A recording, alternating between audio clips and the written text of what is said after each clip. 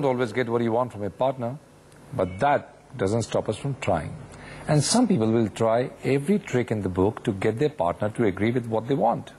Harmless games or dangerous manipulations? Where does one draw the line? Hello, I'm Rajat Kapoor, and today on The Lounge, we are talking about the games men and women play when in a relationship. Let's get started with my first guest, Surain, who seems to know the rules of the game quite well. Hi, my name is Surain Sundaram. I'm a radio jock with a popular radio station here in Mumbai. I think it's very important for the games to be there in any relationship because it keeps the relationship alive, keeps you on your toes. But yeah, I think women play more games compared to the men. Women can't help it. Hi, Surain. Hello, Rajat. Welcome to the show. Thank you. So, what kind of games do women play? I think the word women is synonymous with games. Oh, really? I think so. And I'm also of the view that women were never born young. They were born 3,000 years old. Okay. So, I think women never stop playing games. Really? Yeah, I don't think so. What kind of games are these? Like when you are in the chase, they play hard to get. You know, they won't take your calls. If you want to take them out on a date, they would probably say no in the first, and then they'll be like... Even when they're interested? Even when they're interested.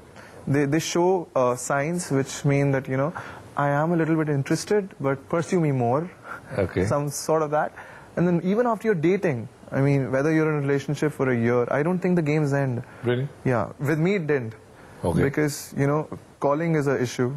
Who calls first in the day? But why do they play these games, these women that you have been with, for sure? I think it's more to do with the fact that it makes the relationship a challenge. Okay. You know, and also the fact that women generally like to keep the men on their toes. So that's the reason to have the upper hand? More than it being a power game, I think it is about understanding who will call the shots in the relationship, but also making sure that the other person does not feel left out, that he doesn't feel that he's not allowed to call the shots.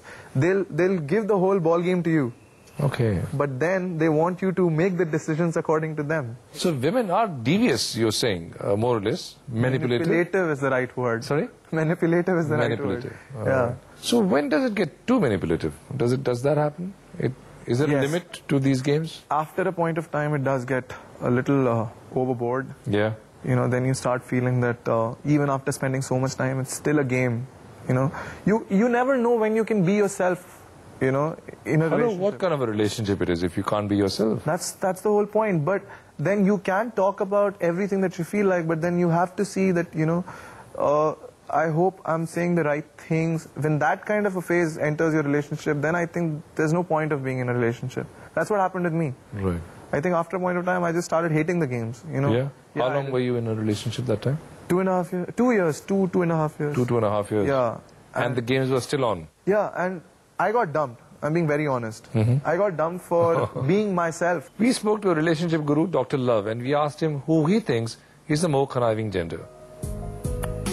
I don't think we can compare that way men or women because it's a segment. But unfortunately, men, the segment is more in men. Normally, women, they are into emotional segment of what I have seen or I have experienced. They'll cry on the phone or they will stop answering calls and it's just a soft call, whereas in men we see it more. They are harsh, they do things intentionally, and to prove their point, they are on a louder segment. So do you think men are manipulative also? You know what? Now Dr. Love thinks so. Dr. Love. Dr. Love, I think to a point is right, but I think the best way to play games with women is to think like a woman. Give me an example. Like when I say playing hard to get, right? Women like it when you go up to them, when you try and speak to them, and that's where their whole they become in control of the situation. They think that, oh, okay, you know, he's trying to come to me, he's trying to ask me out. Right. It's okay. The moment you go up to her and you try to ask her number, if she responds in a no, then I think it's best to walk away and say, you know what, it's okay.